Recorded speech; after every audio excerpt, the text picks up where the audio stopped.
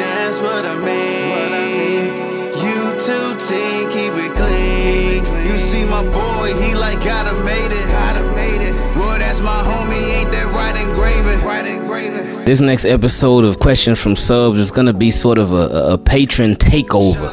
And before we get into it, special shout out to the Team Keep It Clean patrons, the newest patrons, Willie C and Pablo 702. So I appreciate y'all, because again, with being a patron, it's something that it makes it more special since it's nothing that's required. I mean, it's something that people are willing to do, people going out of their way to do, to show extra support for the channel, and I thank you for that. Shout out to every single patron, the old ones who've been there from the jump, the new ones who are more recent, and everything in between, and everybody. I love y'all. I appreciate y'all. I love everybody. But for the patrons, I really appreciate what y'all do. For anybody that would possibly like to become a patron, if you want to, cool. If you don't want to, cool. It's fine either way. Please do not ever feel bad and do not ever apologize too, because I've seen some people apologize. Oh, sorry, I can't. Don't apologize for not becoming a patron. That does not deserve an apology. It's okay. But for anybody who would like to become a patron, you can go to patreon.com/Ingravenvids. And like I said, if you don't want to, that's fine as well. But getting into it, the first question came from my guy, Nazarene. He said, hey, what's good, Ingraven? Question for you. And appreciate you being a patron. This question for you and the fans. So look, when Kyler Murray got his contract, everyone was saying that that's the type of contract Lamar should get. Now that the contract clause has been exposed, do you think the Ravens will have a similar clause in Lamar's contract? Matter of fact, what do you think the clause in Lamar's contract would be if the Ravens added one? Appreciate you. Now I appreciate you. Now that first part, everyone's saying that's the kind of contract Lamar should get. I think for Lamar, if I'm him, I'm not even asking, I'm demanding more guaranteed money. I'm demanding more guaranteed money because I'm looking at Kyler Murray. I'm looking at his track record. I'm looking at the level of success that he's obtained. I'm looking at all the accolades, and I'm comparing that to me. I'm like, oh, okay, that's cool. Shout out to Kyler Murray, by the way, and hope he does well. But he hasn't reached Lamar Jackson level yet. So I'm saying, hey, I need more guaranteed money from jump. Now, the part of your question that I like the most, he said, now that the contract clause has been exposed, even though they removed it now, apparently. But he said, now that the contract clause has been exposed, do you think the Ravens will have a similar clause in Lamar's contract? Oh, man, no, I do not. Because Lamar Jackson, throughout his career, and still now, like and it's never gonna stop, he has continued to be disrespected. People try to talk down on him as a quarterback, as a person, and he has continued to be disrespected. I think that there would absolutely be no way, no chance at all that Lamar Jackson's camp would allow a clause like that to be in his contract, because like every contract gets looked at super close, but Lamar Jackson's contract is going to be looked at even closer than any of these other contracts, because it's Lamar Jackson, we know. And if they were to have something in there, that would make Lamar Jackson, that would make him look bad, and that would be a disrespect to him as a quarterback, to him as a professional. Oh yeah, you got to study, what was it, at least 4 hours a week? If the Ravens put that in there, I don't think Lamar Jackson would even sign that contract. I think him and his camp will look at that and they say, don't try us. Don't try us with that. Don't put no clause like that. Because again, because it would be dissected and even before it got dissected and whatnot from the media and whatnot, having to have that in a contract, why would you even pay a guy if you feel like you have to force them to study?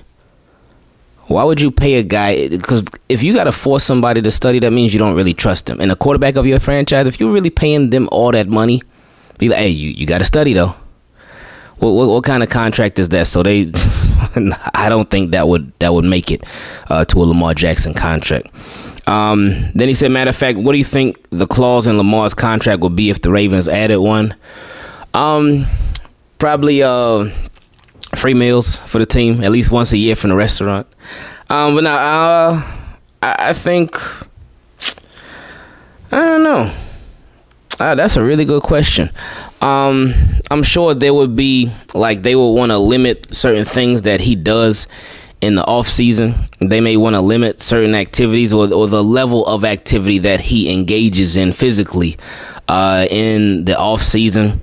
I could see them putting something like that because again, it's a big contract, so things like that are expected.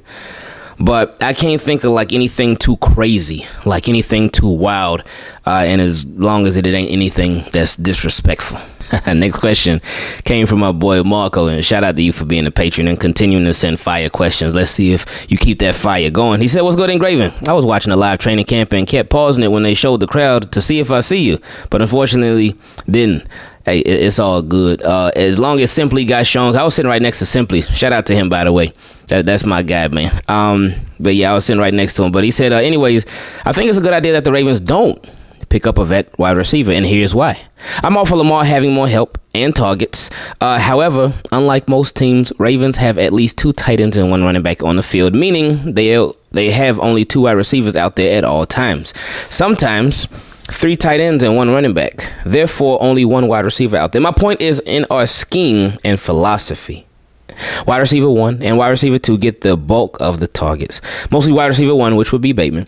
Wide receiver 3, 4, and 5 might not get more than a couple of targets. I think losing Hollywood, Boykins, and Watkins actually helps our current receivers because they'll actually have opportunities to be out there and not be drowned out by other guys. Well, certainly, of course. Sammy Watkins was a starter. Hollywood was a starter. So, of course, losing those guys will give opportunities to everybody else that's left.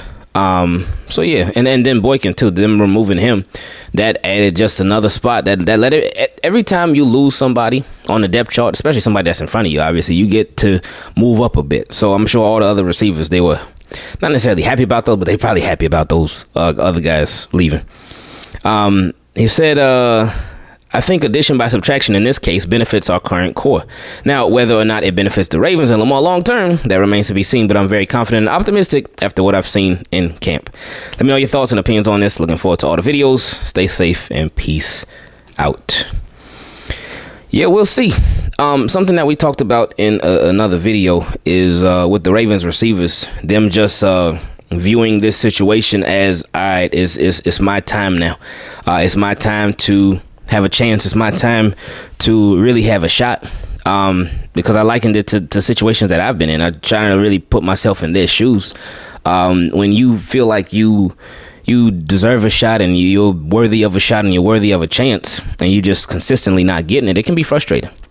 But then when the opportunity presents itself, it's like, all right, you want to make the most of it. So this could be the Ravens receivers making the most of it. I still think the Ravens philosophy, it does need some fine tuning. But I guess since they're not gonna fine tune it right, well, we'll see. We don't know yet. We got to see how they do things. But if they're gonna just continue to do what they've been doing, then hey, hopefully it just works out the best way that it possibly can. These next 2 questions came from my boy Phil, and appreciate you being a patron. He said, this morning on Get Up, Jeff Darlington reported yesterday at Ravens camp, he spoke to a few people and was told Baltimore has laid down one of their final offers to Lamar, but wasn't able to find out what the offer was since he has no agent. Ooh, you can't find out. Anyway, if you were Lamar, would you accept or put your career on the line and play out the final season of your contract? Because if Lamar gets hurt a 3rd year in a row, it could lower his value and cost him money in future offers. 3rd year in a row, yeah, that would be technical, but again, 3rd year in a row paints it like this dude is some injury-prone player and like he's always getting hurt. Because again, it's the way that you say it. It's not what you say, but how you say it. Oh yeah, Lamar getting hurt 3rd year in a row, that would lower his value and cost him money in future offers. But let's look at what happened and how it happened. The first year, the concussion. Patrick McCarry decided he wanted to play quarterback. He was jealous. He wanted to play quarterback, so he threw a ball to Lamar. Lamar went down to catch it. It was incomplete. Lamar went down to pick it up, and then boom, got whacked, landed on his head. Boom, he's out for the rest of the game. And that was a playoff game too, by the way.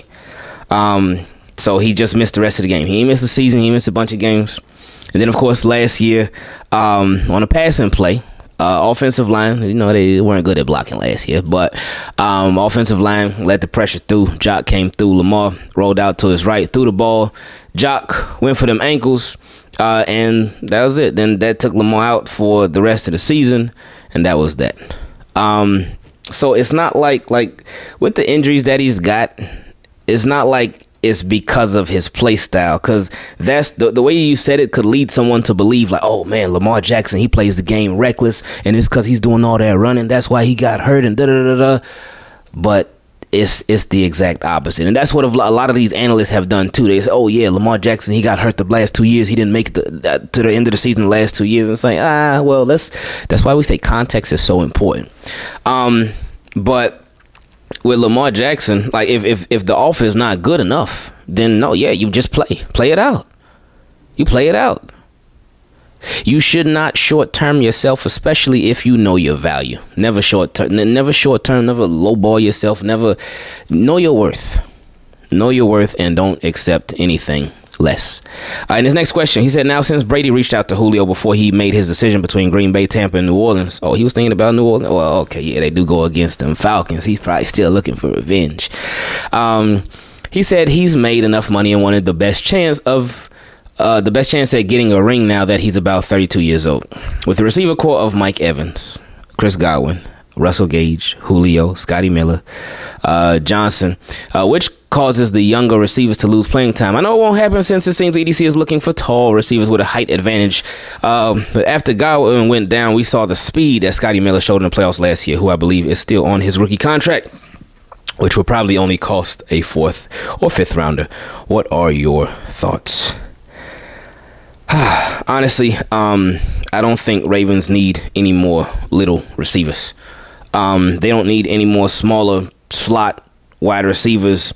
My personal preference, opinion, all that is that it would be more beneficial for them to get an outside guy, an outside receiver, not another smaller receiver that's gonna no more smaller slot receivers. Go get another outside guy. You got a lot of smaller slot receivers already. Scotty Miller, yeah, he's cool, great, but no. If they got him, okay, cool, whatever, but no, man. I think they need more big body guys, bigger catch radiuses, bigger targets. Just, yeah, no more slot guys for me. Question came from my boy Zalon. I ain't even gonna try to read that name because I know I done messed it up already, and it's only gonna get worse from here. But anyway, next question came from my guy X. He said, do you think we will see good, mediocre, or just bad tackling in the preseason from our guys?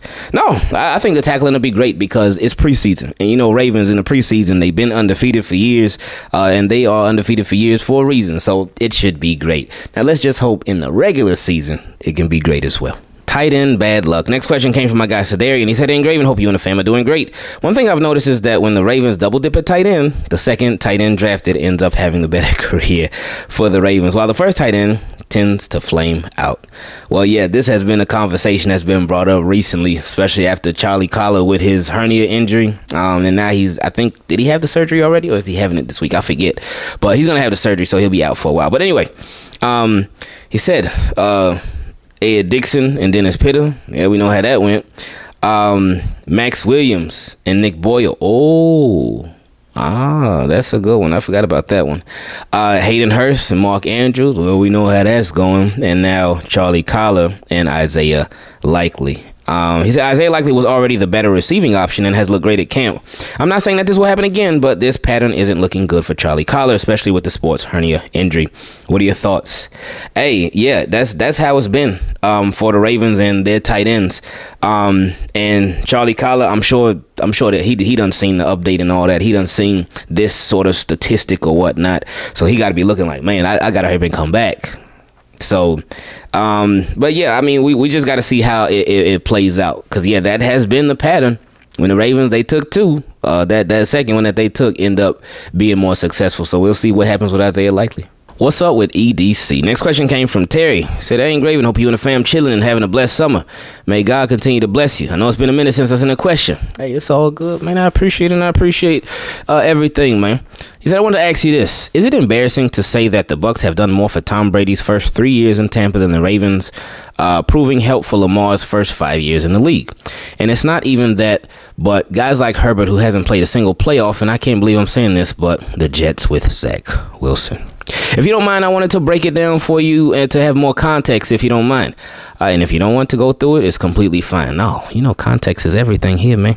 The Bucs had Mike Evans and Chris Godwin, got Antonio Brown, Russell Gage, Julio Jones, Leonard Fournette, Ronald Jones, Gronk, and Kyle Rudolph.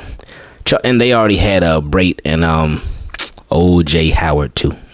Can't forget about those guys. Anyway, and Scotty Miller too. Anyway, Chargers, of course, they already had their wide receiver core in Austin Eckler, but Gerald Everett, Rashawn Slater, Zion Johnson, this year's first round pick, and Corey Linsley. So adding weapons and really upgrading the offensive line. The Jets having Mekhi Becton, Corey Davis, C.J. Uzomah, Breece Hall, Michael Carter, Garrett Wilson, Elijah Moore, mind you, Zach Wilson's second year. Sorry for the long statement, but I had to say it. Thank you for being great. Best is yet to come, and trust. Appreciate that. It depends on who you ask. If the Ravens really have helped Lamar Jackson like that, it all depends on who you ask. Because some people were like, "Hey, EDC, he's been pushing with these wide receivers. You saw in his first draft, he drafted Hollywood and Miles Boykin." So he tried for the small, speedy receiver, and he tried for the big body receiver now, but both are gone. Then they say, hey, in 2020, he drafted Duvernay in the 3rd round. He drafted James Prochet in the 5th or 6th round. There you go. He double dipped again. Then in 2021, they say, hey, Rashad Bateman, 1st round receiver.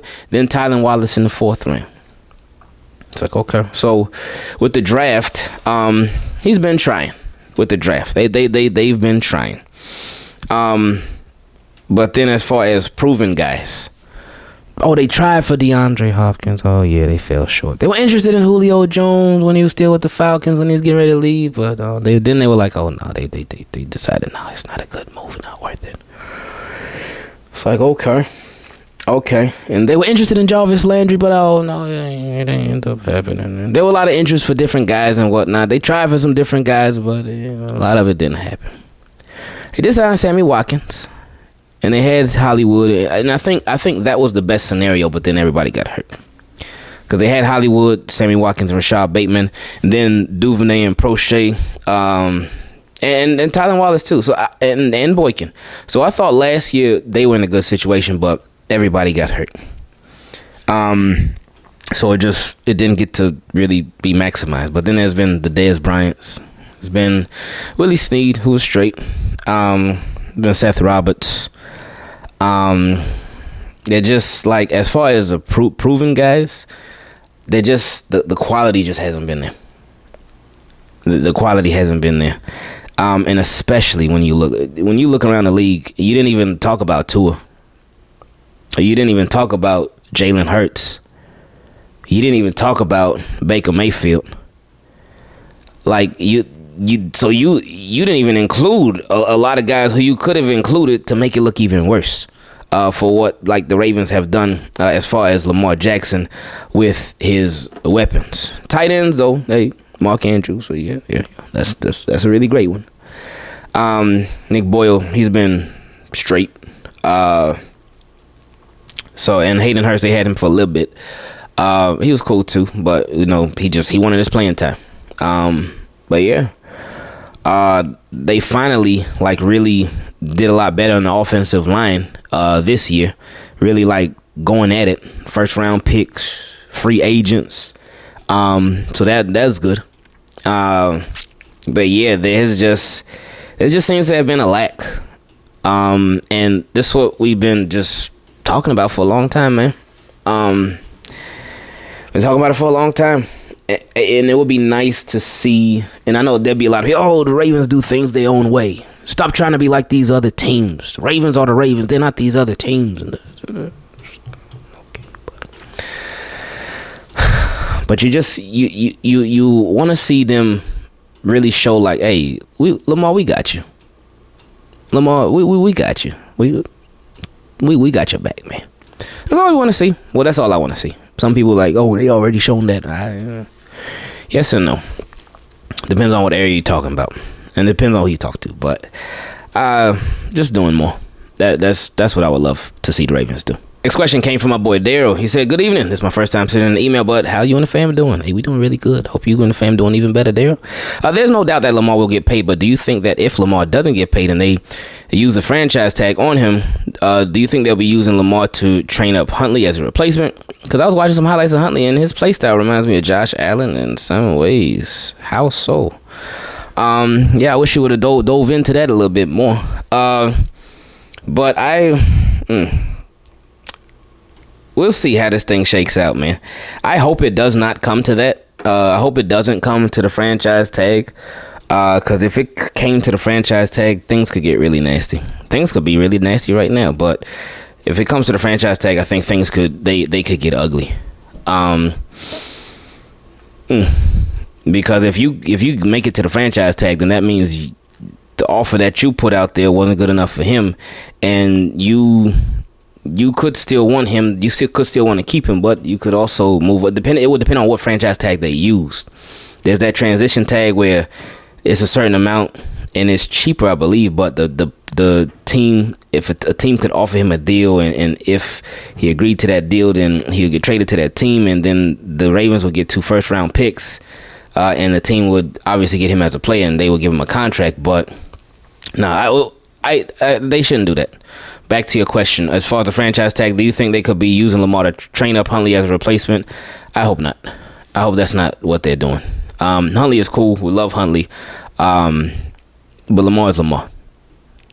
Lamar Jackson is Lamar Jackson. So I'd really hope that they do not do that. I don't think that they will, but anything possible till it ain't possible no more. But let's hope that this thing does get done. The contract I'm talking about, not what you were saying in the question. Next question came from my guy Rich. He said, hey, Ingraven, great vids, man. I love your, but anyways, also Team Keep It Clean is too fresh. Appreciate that, man. Thank you. My question is, do you ever hear anything about Lamar Jackson's film study? I don't know. I've never heard anything about it. Oh, no. He talks about it. What am I talking about? He's mentioned that a lot. And like, even like, we've seen it like, you know, when Marlon Humphrey would go live. When Marlon Humphrey would go live after the games, we've seen when he went to Lamar would be watching the film on the iPad. So yeah, and Lamar's talked about it. Oh, we watch film on this team and da-da-da-da. And so yeah, we've heard it directly from Lamar, and we've seen the little clips and whatnot of Lamar doing it. So yeah, he said, I've heard he's a savant on the field and soaks in everything after seeing it once or twice. Yeah, there's a repetition is a really good teacher. People don't realize how much an athlete as elite as him, as well as an IQ with that high, that put on 15 pounds of muscle correlates to exponential growth. Ooh, okay. Yeah, we looking forward to it, man. Because, yeah, Lamar done got Jack Lamar. So, yeah, we're going to see how it translates on the field, man. He said, awesome content, man. Keep up the good work. Oh, and here's one of my songs if you want to check it out. Okay. Oh, he got a little album. Rich got an album? All right now, Rich. Okay. Appreciate that, man. Thank you for sending that. So I check it out. Next question came from my guy, Makai. He said, hey, Ingraven, wanted to get your opinion on this NFL YouTube I respect. He said that if you put the Ravens receiving core, including Andrews, on the Packers or Chiefs, they will become an elite team. I wanted to get your thoughts on that because I know you're a big critic to the core we have in Baltimore. Keep up the good work. So, this TFG football, he said it's amazing. Okay, so the original tweet was Brian Goot, the Packers, I think GM, on the veteran wide receiver market. I don't think right now we're really looking to add anything. I really like the group we have. Then TFG football said, it is amazing to me that an otherwise brilliant scout and GM can have such a blatant blind spot for one position group. So then somebody responded, that sounds like the Ravens. Then TFG Football responded to them. He said, it's a tired narrative, in my opinion. They've given Lamar good players there, but the scheme in Lamar don't elevate them. I love the Ravens, but drop Bateman, Brown, Wallace, Duvernay, and Mark Andrews into the Chiefs or Packers, etc., and that's an elite group. Now, it's, again, context is really important. I don't know if he watches the Ravens like that. But the half of it I agree with. Half of it I agree with about the scheme not elevating them. That I agree with minus Andrews, because the scheme elevates the tight ends, but it does not emphasize the wide receivers. That I agree with. And of course, we know Ravens' philosophy. They don't really care about wide receivers like that. That's not their thing. But the scheme, nope, it's not for wide receivers. We know that. But Lamar doesn't elevate them. That part I disagree with. Because how can the quarterback elevate the players if the quarterback's in the same scheme? That they're all in the same scheme together. It's not like Lamar's in one scheme and the players are in another scheme. No, they're all in the same scheme together. So the scheme limits the wide receivers big time. And I was just saying to myself, hey, if a lot of these guys were on different teams, they were drafted to different teams with different schemes that emphasize more on the passing game, I'm sure they would be doing a lot better. But Ravens don't emphasize the passing game. So, yeah, I disagree with half of what he said. Next question came from my boy Kevin B. He said, hey, Ingravenvids, how's it going? Hope all is well. They just keep saying Lamar can't do this, Lamar Jackson can't do that. He needs to prove he can do this. No, all he has to do is go play Lamar football and have fun. Coaches has to put players in position to play at their strengths. The less Lamar runs, the more energy he'll have, and that will make teams put less in the box. Man, that you brought out, the more energy, the less that he runs, the more energy that he'll have.